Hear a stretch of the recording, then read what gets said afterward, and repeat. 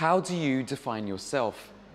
If someone asks you about your identity, do you say you're British, a British Asian, a British African? And can we say we even know what it means to be British when we live in such a multicultural society? Join me for real stories, real issues, real views. This is Real Talk.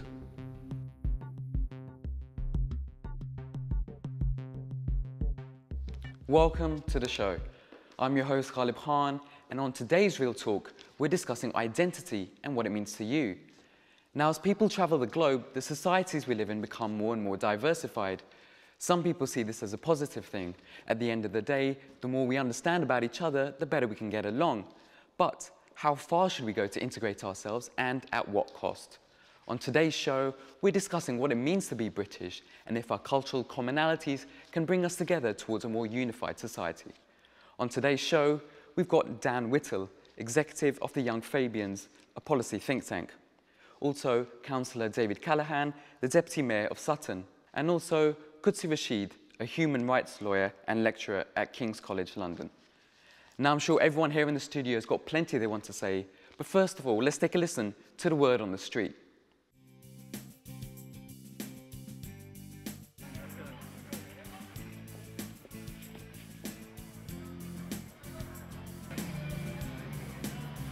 Queuing in line, red letter boxes, fish and chips and cricket are all associated with British stereotypes. But what do they really tell us about who we are?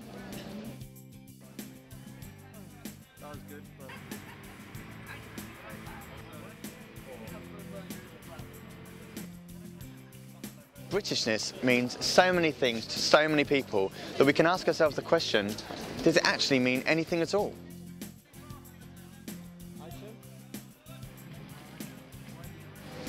As the makeup of British society changes with immigration and multicultural identities, ideas about the notion of Britishness are changing too.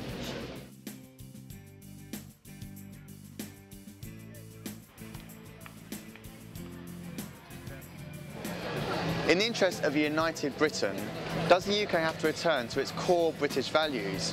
Or should Britain's identity change with its population? Thanks, mate. Thank you.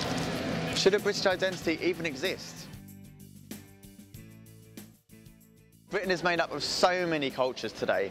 In London alone, it is said that there are people originating from every country in the world. We're asking the public what they identify Britishness as. What does it mean to be British? Meaning that you support your queen and country, I suppose, in terms of feeling proud. I'm still really finding out what it means to be British. Like, anyone can be British now. Yeah, okay. And it's like, does it make you British if you were born in this country but you live somewhere else?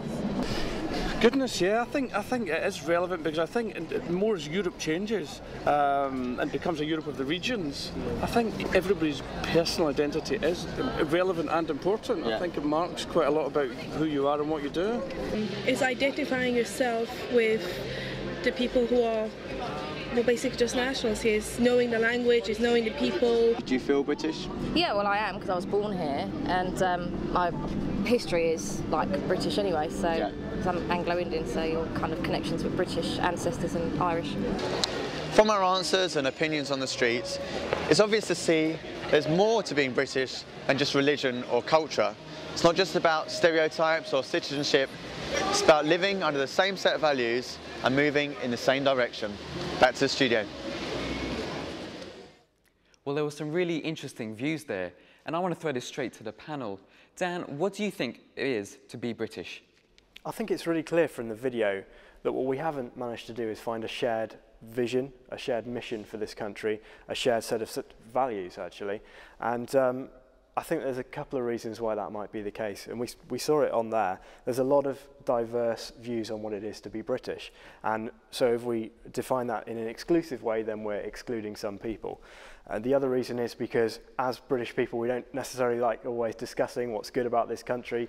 We're quite modest in that way. And I think that it leaves us in a situation where we're open for people who are extremists, particularly, to actually hijack the idea of Britishness. And I think that's worrying. I think the government needs to get on with enshrining a set of values. Those values could be, for example, tolerance, justice, the rule of law, respect. Those are things that I think are important, but obviously we'll hear from the audience about what they think is important. Okay. David, if someone says that to be British, your forefathers have to have come from this country, how would you approach that? I would totally disagree. I would say, first of all, how far back do you go? Because most of us, if you go back far enough, have come to this country at a different time. So I would very much challenge that view. For me, the thing that I've gathered from the video is that there are a range of views. And that's why I think that one of the main characteristics of this country is that we should have free speech, and we do have free speech.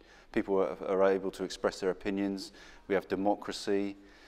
We have tolerance. We have those things. And for me, that's what's so great about being British. Okay.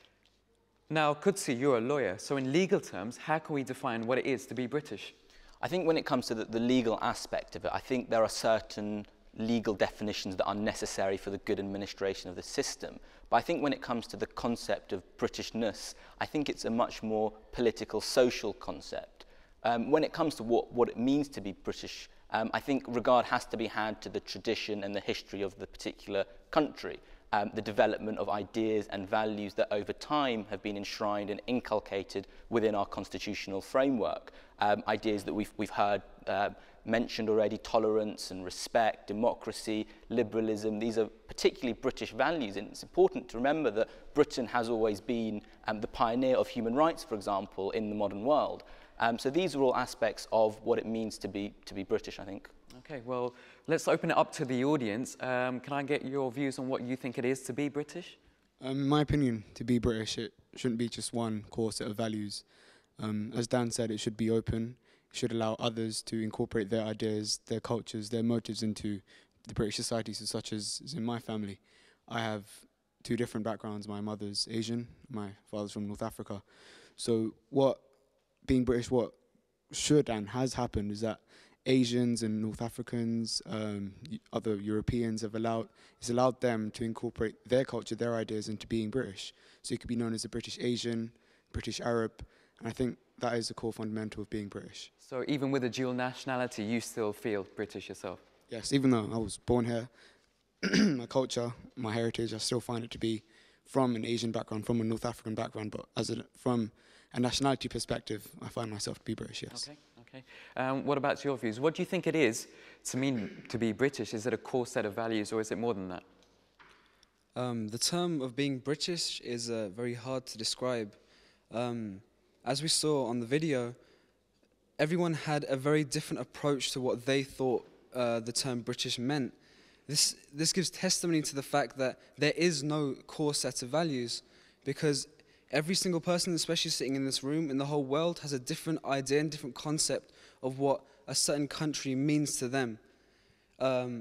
Britain as a whole, London especially, is such a multicultural community, and this is what it means to be British. There are so many different cultures coming together. This is what makes Britain. Right, okay. So if I can turn to you, as a student, do you find it important to be British, or are you comfortable in your own identity? I consider myself to be sort of half British, half Asian, I would say. I was brought up in Britain, I was educated here as well, and so I have been sort of instilled with those values. But at the same time, at home, I'm sort of, brought up in an Asian sort of family.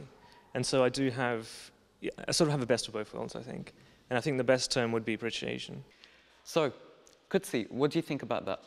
Just picking up on the point that was made there at the end of having the best of both worlds, I think that encapsulates it perfectly, because it's essentially a case of being able to pick out the best aspects of any culture and absorbing it within oneself and improving oneself.